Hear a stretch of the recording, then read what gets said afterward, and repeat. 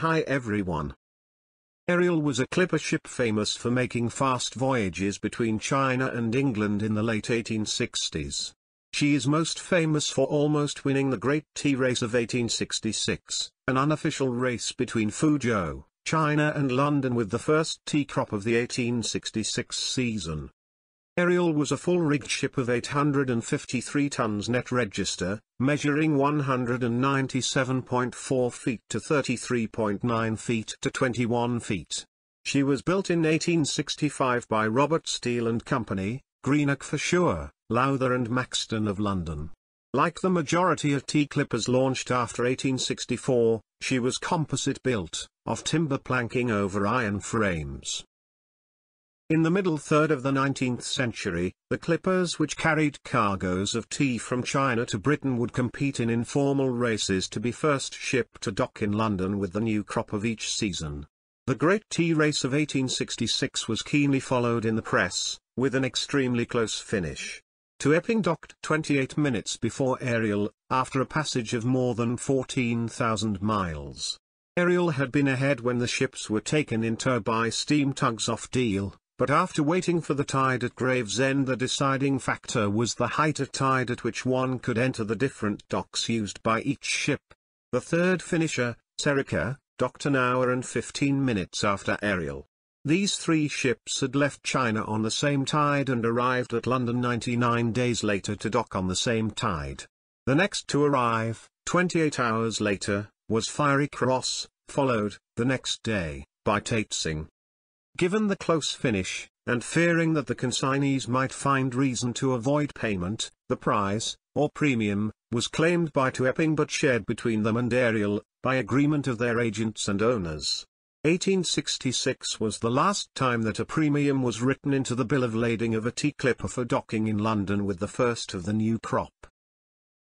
Though clippers raced with cargoes of tea for a few more years, the only commercial advantage was in the reputation as a fast ship, thereby securing a better rate of freight in the future. Whilst the outcome thrilled its followers, it was clear to some that the days of the tea clipper were numbered. The auxiliary steamer Earl King had sailed from Foochow 8 days after Ariel, carrying both passengers and a cargo of tea. She arrived in London 15 days before the sailing ships. The SS Agamemnon, a much more fuel-efficient ship than her contemporaries, had just made the fastest ever outward passage to China of 65 days and was on her way to London with a cargo of tea that was 2 or 3 times larger than a clipper could carry. The Suez Canal was under construction, and opened in 1869. This would give a much shorter route, a reduction of about 3,250 nautical miles or nearly a quarter less distance, so favoring the steamships, as the canal was not a practical option for sailing vessels. Tea was introduced from China to Europe in the 17th century, but, as a luxury item, was not transported in significant quantities until the 19th century. China was the main centre of production until late in the 19th century.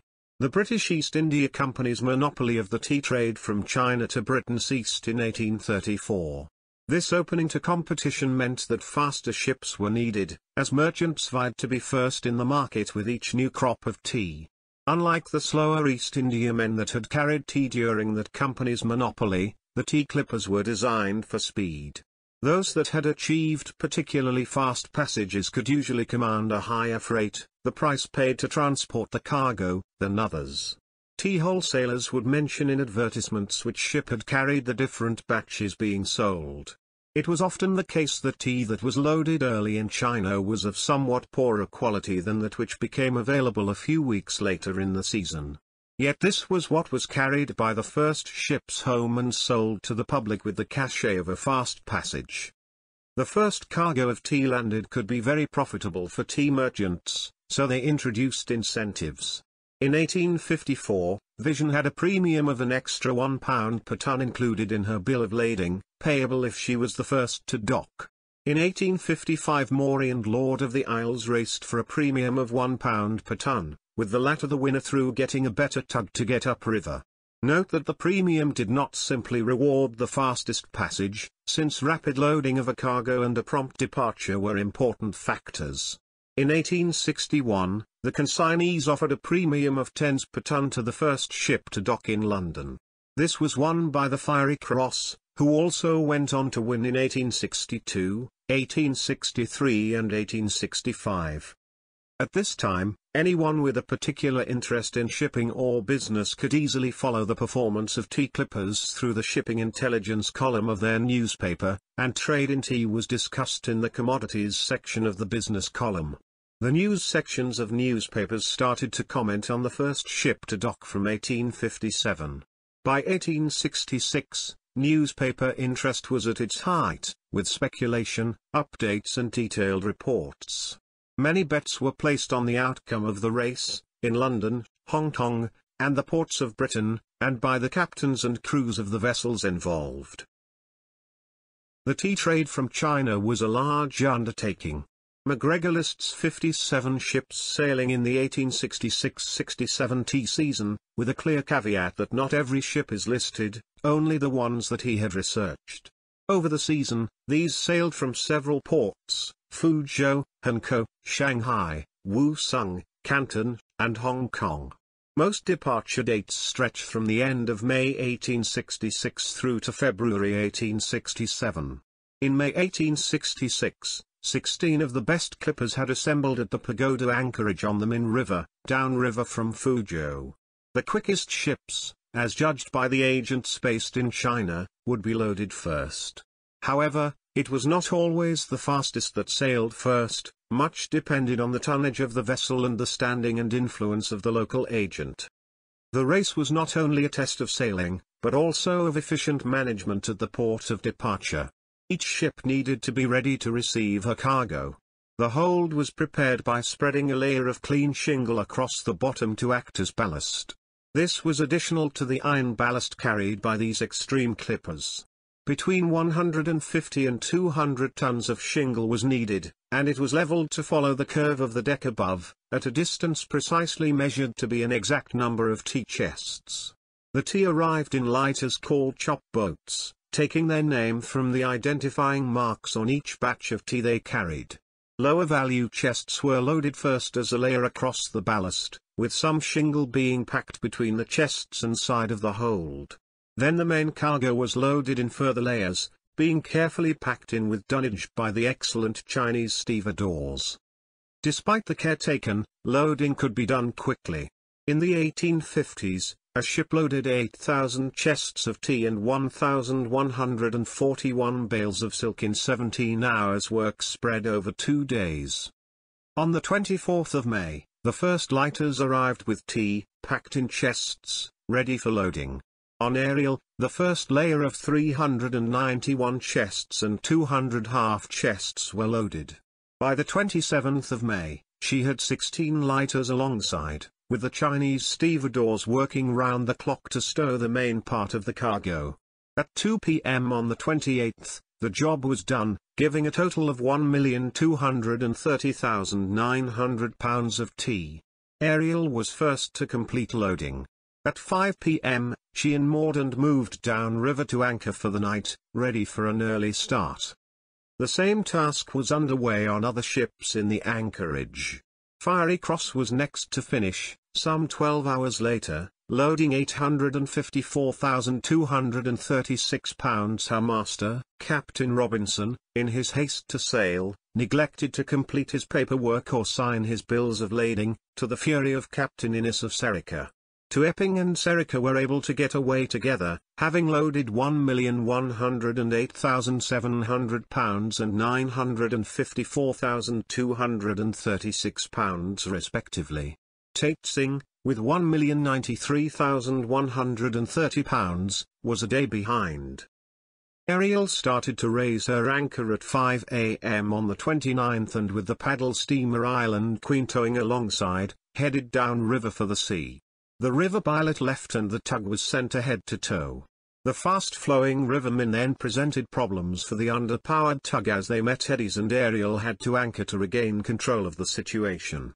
By this time it was low tide. With a mean draft of 18 feet 5.5 inches, there was not enough water for her to get over the bar. Captain K's frustration was increased by Fiery Cross, with a more powerful tug and drawing significantly less, towing past her and getting out to sea. Then the weather closed in, poor visibility preventing safe departure on the next tide. On the morning of the 30th, Ariel finally got to sea, but with to Epping and Serrick only a few minutes behind and Fiery Cross 14 hours ahead. Three of the front runners now had as level a start in the race as a spectator could hope for. There was a moderate northeast wind and the course set was south by east to half-east. All three had set their main skysails and foretopmast and lower stunt sails. Ariel was slowly overhauling the other two ships, but then the weather closed in and they lost sight of each other, racing on unseen in the rain.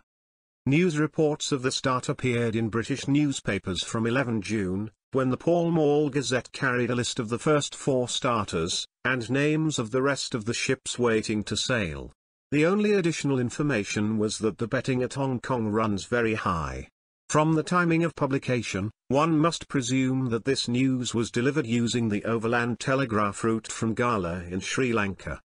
The sailing route from the China teaports to London is across the China Sea, then the Indian Ocean, passing Mauritius, rounding the southern tip of Africa into the Atlantic, generally passing to the west of the Azores before turning towards the English Channel. The major variations were in the China Sea, with different strategies to pick up favorable winds. A direct route to the Indian Ocean is through the Sunda Strait. Circumstances or a cautious captain may dictate use of the Eastern Passage. This meant heading out into the Pacific Ocean, going down the eastern coast of Formosa, Taiwan, and the Philippines, then through the Gililo Strait, Pitt Passage, and the Ombai Strait into the Indian Ocean. The distance from Foochow to London is described as being over 14,000 miles by MacGregor. Ariel logged about 15,800 nautical miles from China to London on her 1866 passage. The crossing of the China Sea frequently decided the overall passage time to London.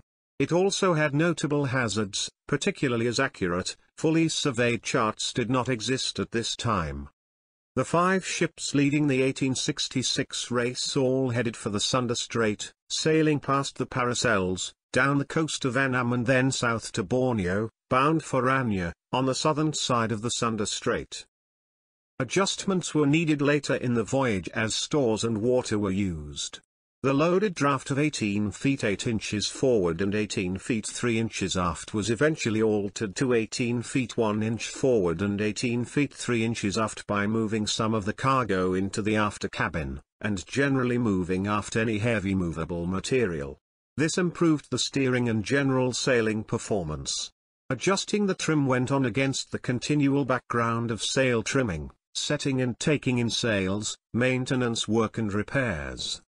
In the early part of the race, Ariel sighted to Epping on the 2nd of June, whilst following the coast of Annam, modern Vietnam, and again on the 9th and 10th, approaching the coast of Borneo, about 760 nautical miles to the south of the previous sighting. On the 10th to Epping, about 4 miles behind, signalled that they had passed Fiery Cross on the 8th. This put Ariel ahead. As the ships progressed across the Indian Ocean and around the southern tip of Africa, the race became closer, the lead shifting between the first three. Serrick made up a lot of lost ground by the time they were passing St. Helena. The next sighting between any of the participants was on the 9th of August, when to Epping and Fiery Cross exchanged signals some 12 degrees north of the equator, in the Atlantic. Winds were light and variable, so they remained in company until 27 August, when a breeze sprang up which carried to Epping out of sight in 4 or 5 hours, whilst Fiery Cross suffered the enormous misfortune to remain becalmed for another 24 hours. The distance between the five ships continued to reduce as they reached the Azores. Ariel, Fiery Cross, to Epping and Serrick all passed Flores on the 29th of August. Tatesing was 48 hours behind them. The next waypoint was entry into the English Channel. Ariel sighted the Bishop Light at 1:30 am on the 5th of September 1866. With all possible sail set, she sped toward the mouth of the English Channel. At daybreak, another ship was seen on the starboard quarter, also carrying every stitch of canvas that she could. A strong west-southwesterly wind carried these two ships up the channel at 14 knots. The Lizard was abeam at 8 a.m. and start point at noon. The two ships were off Portland towards 6 p.m. and St. Catherine's Point was due north at 7:25 p.m. At 3 a.m. on the 6th, Ariel was approaching Dungeness, so started signaling for a pilot. At 4 a.m. she hove to and continued to signal with flares and rockets. To Epping, also signaling for a pilot, was coming up fast and was close astern of Ariel at 5 a.m. There was no sign that To Epping would heave to, so Captain K ordered Ariel's sails to be filled to keep ahead of the other ship, to be sure of getting the first pilot. On To Epping, Captain McKinnon conceded and also hove to. At 5:55 a.m., the pilot arrived on board Ariel. He saluted Captain K with congratulations at being the first ship from China that season. He got the reply, "Yes, and what is that to the westward? We have not room to boast yet." At 6 a.m., both ships were underway, heading for South Foreland. Despite To Epping resorting to setting some stun sails, Ariel was about a mile ahead. Then both ships signaled for a tug. Here luck was with To Epping, as the better tug put a towline aboard her, so she took the lead as they were towed round the coastline of Kent and into the Thames. To Epping arrived at Gravesend some 55 minutes before Ariel, but that gave her no advantage as both ships then had to wait for the tide to rise sufficiently. Ariel then had the shorter distance to go, arriving outside East India Dock gates at 9 p.m., but the tide was still too low for the gates to open. To Epping carried on upriver to London docks. Here, unlike the entrance to the East India Dock, there was an inner and outer set of gates. To Epping's shallower draft allowed her through the outer gates, then they topped up the lock from the dock basin. She passed through at 9:47 p.m. Ariel entered East India Dock at 10:15 p.m. While Ariel and To Epping were racing up the English coast of the Channel, Serica had been speeding along the French side. She passed through the Downs at noon and just managed, at 11:30 p.m., to get into the West India Dock before the lock gates were shut. This meant that these three ships had left China on the same tide, sailed over 14,000 miles in a race lasting 99 days, then all docked in London on the same tide, with less than 2 hours between them. Fiery Cross was not far behind the first three. She sighted the Isle of Wight at 10 a.m. on the 7th of September but, on arriving in the Downs, was compelled to anchor because the wind had now risen to gale force. She docked in London at 8 a.m. on the 8th of September. Tatesing arrived on the morning of the 9th of September. The owners and agents of Ariel and To Epping agreed that whichever ship docked first would claim and the other would not dispute the result in any way. In return, the two ships shared the premium between them, and also McKinnon and Kay shared the £100 prize for the winning ship's captain. This is what happened. To Epping made the claim and shared the money equally with Ariel. The premium payable to the first tea clipper to arrive in London was abandoned after the 1866 tea race.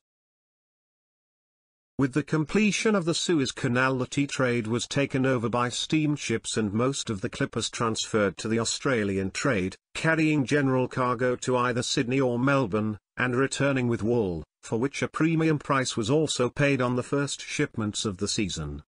Ariel sailed from London for Sydney on the 31st of January 1872, but failed to arrive. She is assumed by most who knew her to have been fatally pooped. Her fine lines always made her at risk of this.